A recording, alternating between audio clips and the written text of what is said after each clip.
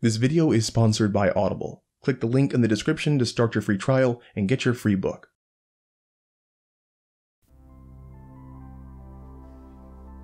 All Might vs. One for All. It was a monumental fight, one of my favorite anime fight scenes that I have witnessed in a very long time. But it wasn't the animation or the crazy powers that got me so hyped and enthralled for this final battle between the two super heavyweights of the show. No, what really invested me in the conflict was all the narrative build-up behind it. And I'm not just talking about how All for One was built up to be the villain to end all villains, or the uncertainty of how All Might's waning powers would come to play in effect. The build-up that kept my eyes glued to the screen was all based in All Might's character, and how this battle was the culmination of his character journey, where all the skills he possessed, all the lessons he had learned, and all the perseverance that he contained would be put to the test. And thinking about it, being invested in the fight because of All Might's narrative journey is a bit of a weird thing to say, seeing as how we as the audience haven't seen 95% of it. From the very first moment we are introduced to All Might, he is a well-established pro-hero on the top of the world who, when he has his legs under him, is essentially invincible. He is a master of his own abilities and has reached the pinnacle of who his character is meant to be. All Might at the beginning of My Hero Academia is what Ichigo was at the end of Bleach, or what Simone was at the end of Gurren Lagann. But even starting off this way, and with so little change or development to his character, All Might vs. All for One felt like the finale of a series. Everything, from the music to the dialogue to the physical toll of the fight, created a tone that carried the weight of the end of a show. Except, it wasn't the end of a show. Not even close. The fight occurred in Season 3 of a show that will have at least 4 seasons, and on episode 50 of a show that will at least have 88 episodes. So with all that being said, why did this fight between All Might and All for One feel so definitive? Well, as far as I could tell, it's because that one way or the other, we as the audience knew that this was the end of All Might's journey. Either he would defeat All for One, his main villain and the cause of so much of his struggles, or he would die trying. In whichever scenario, speaking in a narrative manner, we knew that this was as far as All Might's story went. And naturally, as an audience, we have been conditioned to assume that a story will finish when the main character comes to the end of their narrative journey. And yes, you heard that right. All Might is the main character of My Hero Academia, or at least he was until episode 50 and his fight with All for One. And if you think I'm completely wrong because Izuku Midoriya is obviously the main character, like it says on the wiki, just stick around for about 10 minutes and hopefully I can convince you otherwise. Now, I know this might ruffle some feathers, but Izuku Midoriya, who I will bounce back and forth calling Deku throughout this video, is nothing more than a side character. Granted, he is a very important side character, but still a side character nonetheless. What the show does expertly though, is put Deku in close proximity to other characters' conflict to disguise that conflict as his own. By Deku being involved in so many different struggles across the show, it creates the illusion that all of the show's struggles center around him, which is the calling card of a main character. So what evidence do I have to support this? Well, let's go back through the show. The first villain that Deku ever encounters is fleeing All Might, and Deku just happens to be around. Later, that same villain just happens to attack Bakugo, someone that Deku knows, and again, Deku just happens to be around to confront him. Skipping forward, when the villains attacked the USJ, they did it in an attempt to take down All Might. Deku just happened to be there, along with the rest of the students. The 10-episode sports festival arc in Season 2 is way more about Todoroki's character development than anyone else, and Deku is simply close enough to become involved in Todoroki's conflict. The storyline around the hero killer Stain centered on Ida confronting the villain that attacked his brother. Deku, along with a host of other heroes, become involved after the fact.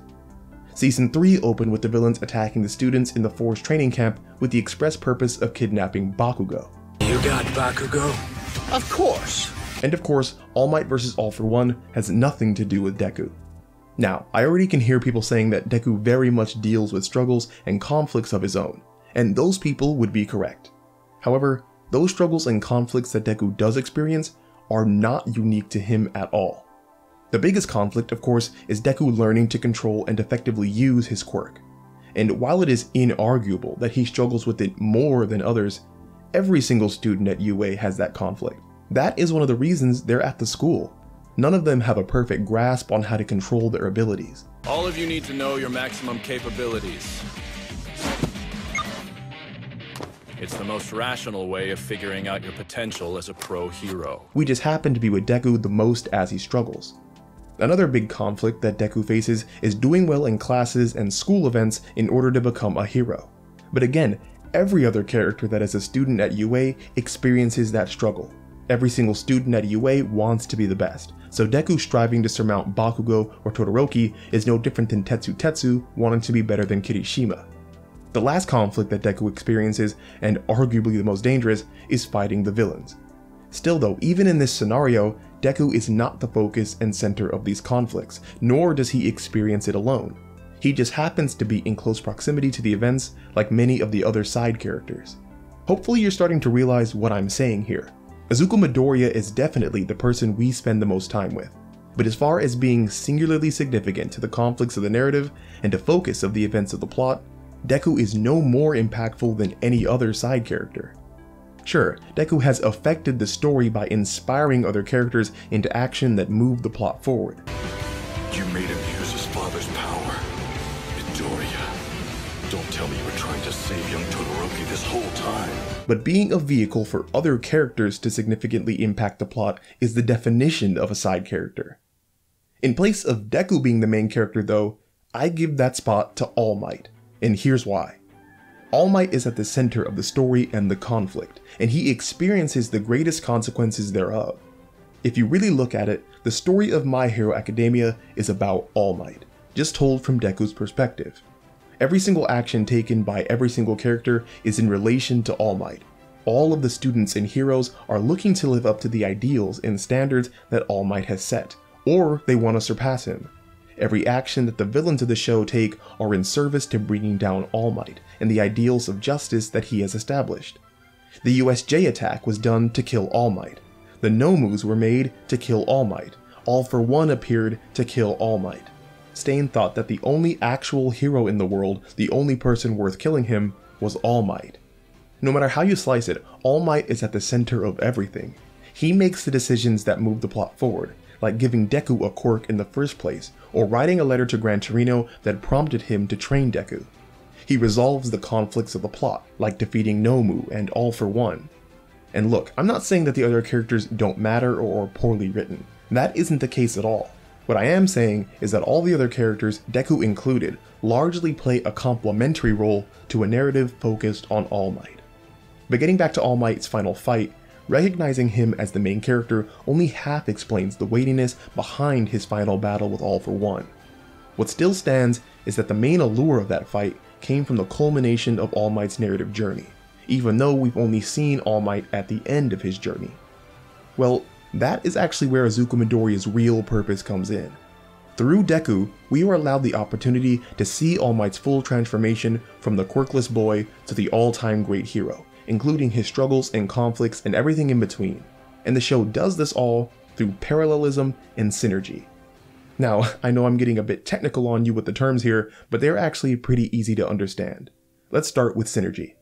Synergy is the interaction of two parts that combine to create something greater than the sum of their individual effects.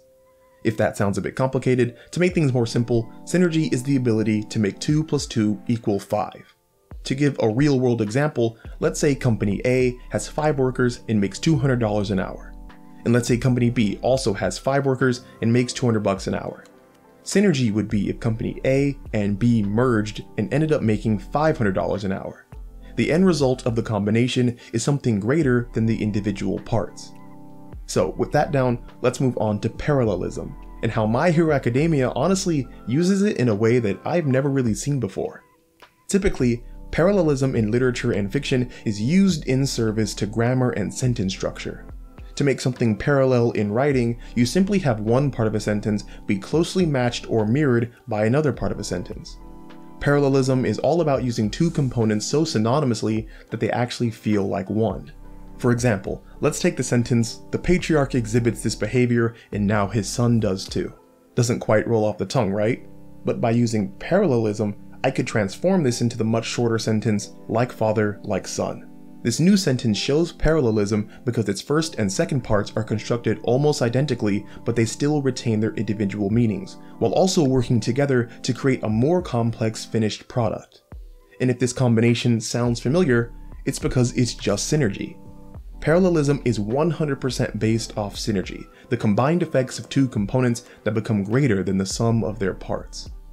And now that I've used the last 300 words to completely bore you, let's apply all this new information to My Hero Academia.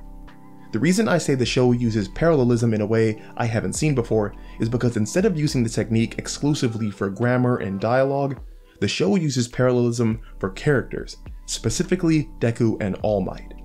Think about it. At the beginning of the show, Deku is just starting his journey. He is a quirkless young man with an indomitable spirit that is eventually given one for all, gains entrance into UA, has a hot-headed rival, personal villain, and a wise mentor in Gran Torino. The show is chronicling the slow progression of his character into a real hero by showing his interactions with all these different pieces of his narrative journey. But all those pieces that we see Deku interact with run parallel to what All Might deals with as well. He was a quirkless young man with an indomitable spirit that was eventually given one for all. He gained entrance into UA, has a hot-headed rival, a personal villain, and a wise mentor in Gran Torino. Throughout the first 50 episodes, All Might and Deku share the same pieces that make up the same story. Heck, everything about Deku is parallel to All Might, from his costume to his fighting style. The only difference between the two characters, and it is a major one, is that All Might is a depiction of a character that has attained his goal of becoming a great hero, while Deku is a depiction of a character that is still in the midst of trying to achieve great heroism. These are two distinct individual characters and journeys, the novice and the master, but they run so parallel to each other that they produce something greater than the sum of their narrative parts. And for 2.5 seasons, this is Deku's true character function. Deku's journey and narrative details are so synonymous, so parallel to All Might's, that he is able to fill in the absent pieces of All Might's character journey that we as the audience were not given. Through parallelism, the show is able to provide All Might's complete character journey by telling his and Deku's incomplete stories simultaneously. And that is the reason why the fight between All Might and All for One had so much emotional and narrative weight behind it. It was the culmination of All Might's character journey, and not just the powerful, mature All Might we have seen in the show, but of the struggling, fledgling All Might that Deku represents. And upon this completion at the end of the fight, that is when Deku becomes the main character, and it honestly is insanely perfect for the show. As the last embers of All Might's quirk go cold, he quite literally passes the torch to Deku. It's such a beautiful moment in the show because Deku not only becomes the new most important person in the world of the show, he becomes the new most important person in the narrative. Deku's entire character is based around becoming a hero that could stand at the center of all the world's conflict and still prevail with a smile. That journey would have been completely undercut if he were the main character from the beginning, because by definition, the main character is the one who stands at the center of conflict. By starting Deku off as a side character who participates in conflict but is never directly the focus of it, the show then allowed itself the perfect opportunity to punctuate him taking up All Might's mantle by also making him the main character. His role in the narrative perfectly aligned to change with his role in universe. And that's the reason I'm so excited for Season 4. It's the first full season length opportunity for Deku to occupy this new narrative role. Shoot style isn't just Deku realizing that he can kick. Think for yourself. You're still trying to imitate me. It's him as a character for the first time becoming non-parallel to All Might, progressing and meeting the conflict in a new way that is completely his own, irrespective of All Might, forging a unique identity for himself. Going forward, Deku isn't just going to be a substitute for young All Might. He's going to be his own character at the center of his own conflicts. Season 4 has the opportunity to be something really special for the show, because Deku isn't the sidekick anymore. He's the hero.